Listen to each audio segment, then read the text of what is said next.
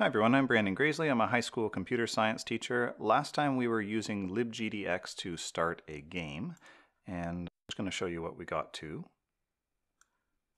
Here's a scrolling background on a game. We're supposed to have a kind of a portrait mode.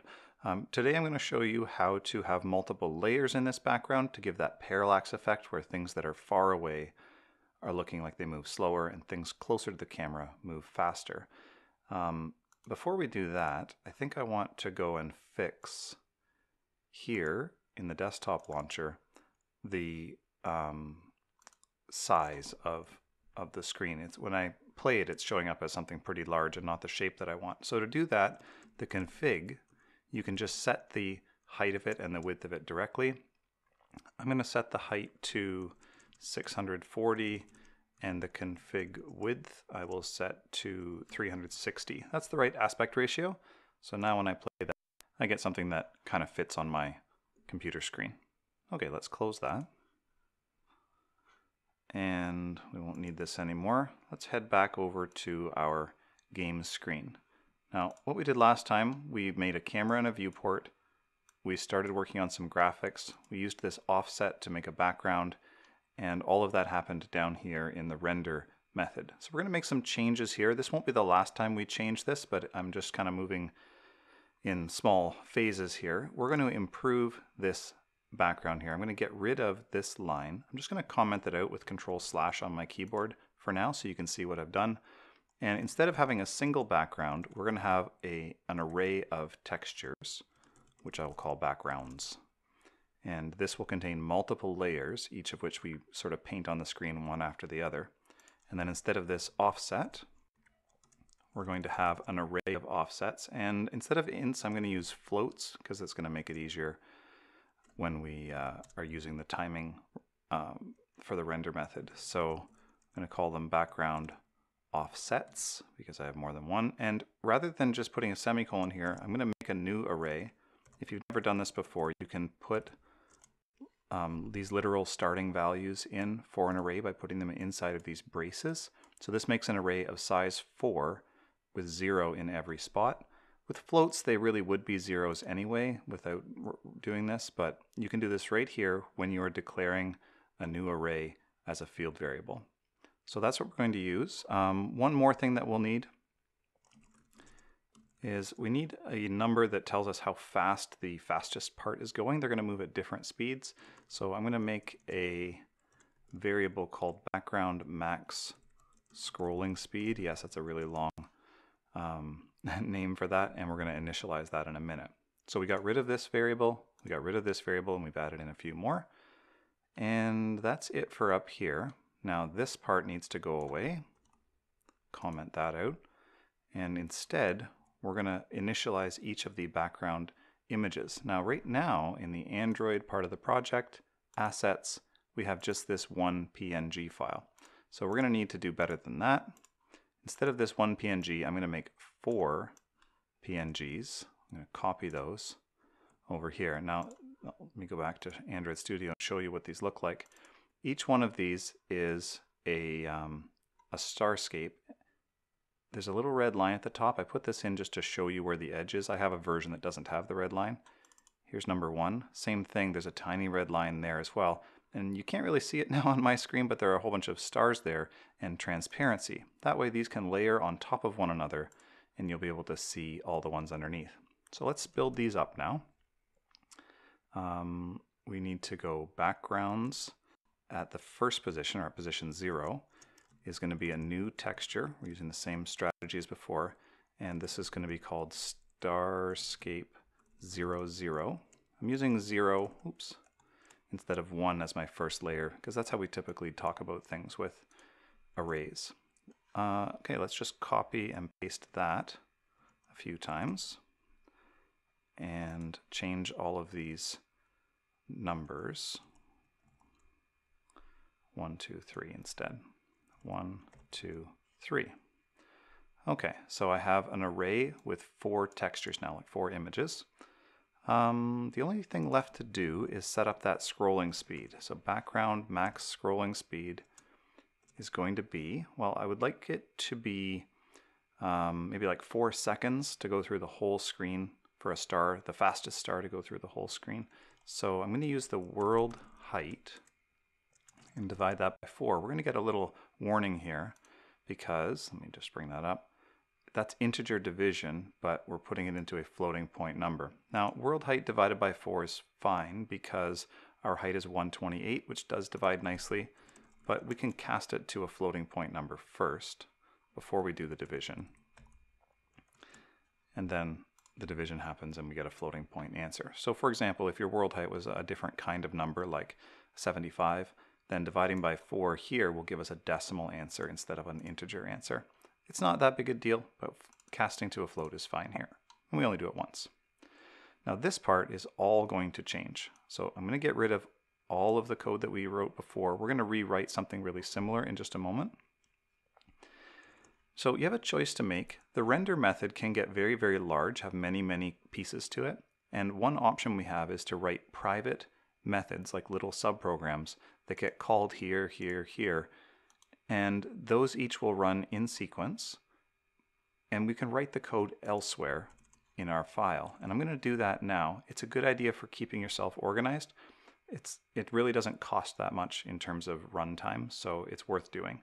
So I'm going to make a new method called render background, and I will give it the delta time. That is how much time has passed since the last time the render method was called. Now that's it. That method is going to have to be written down here. We begin the batch, we render the background, and we end the batch and show it on the screen. So let's write that private void method, render background, and it needs to take a floating point number, which is the time that has passed since the last time the background was rendered. To do this, we're going to use the new list of background offsets, which we started creating up here. They're currently at 0. And each of those needs to be updated according to how much time has passed. So we'll do it like this. Background offsets, the first one, 0, will become equal to, we're going to add onto it, so we can use the plus equals operator. That takes the old value and adds onto it. We'll take the delta time and multiply by that background scrolling speed. That's the maximum speed though, and I want the background layer, the lowest layer, the one furthest away, to be a lot slower. So I'm going to take that number and divide it by 8. So it's 1/8 of the maximum speed.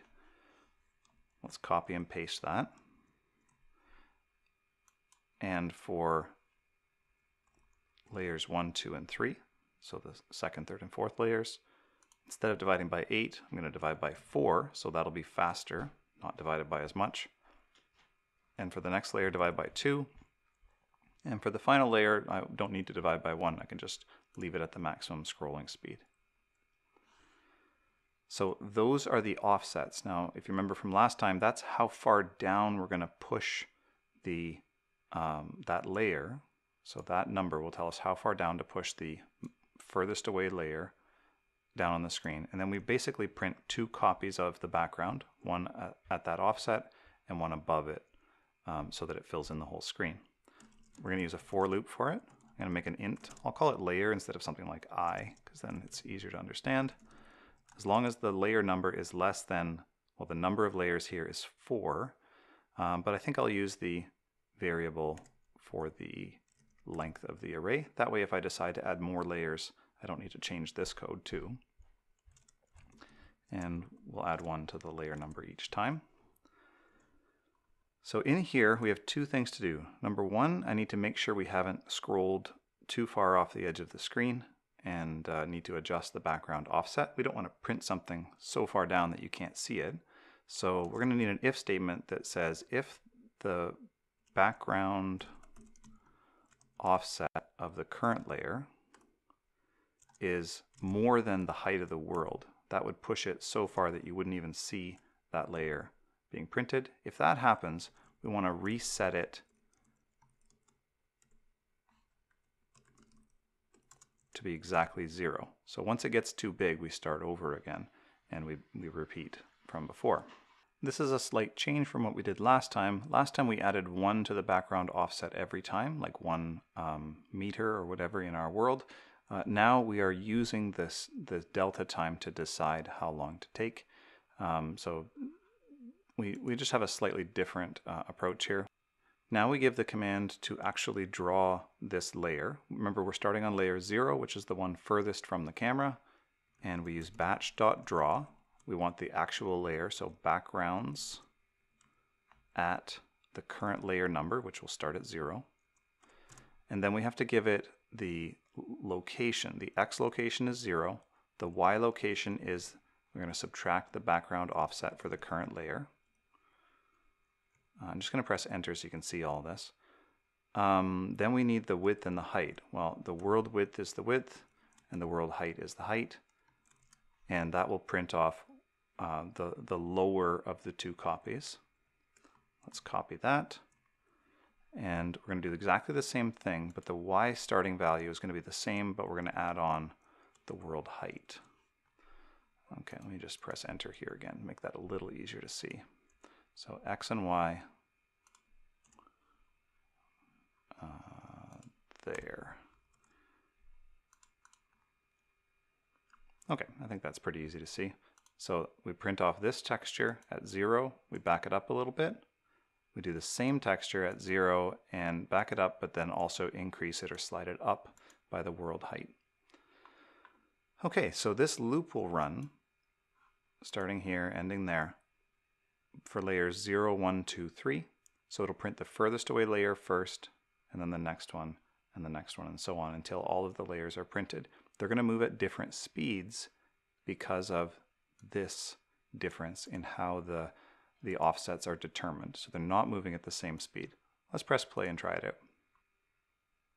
Oops, I have a null pointer exception on game screen 39. Let's click and see. Oh, that's where I tried to use the array of textures, but I hadn't created the array of textures yet. So let's just fix that. Backgrounds becomes equal to a new texture array of size 4. Sorry about that. Let's try again.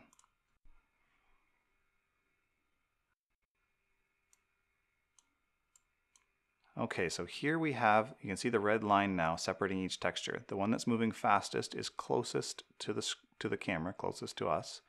And then the next one that's a little bit slower right here shows the division between those two copies of that starscape. So each starscape has its own little bits of stars going by, and there are 2 copies being displayed every time. So there are really 8 images there, and the red lines are separating each of them. So the red lines are just so you can see how the speeds are different. This slowest one here is the furthest away layer, the background layer, which is the actual purple one. Okay, I'm going to stop that. Let's go and make it look better by using the right assets. So these ones have a line in them, but these ones do not. I'll copy those over there, replacing the original 4 files. Now when I press play, those lines won't be there.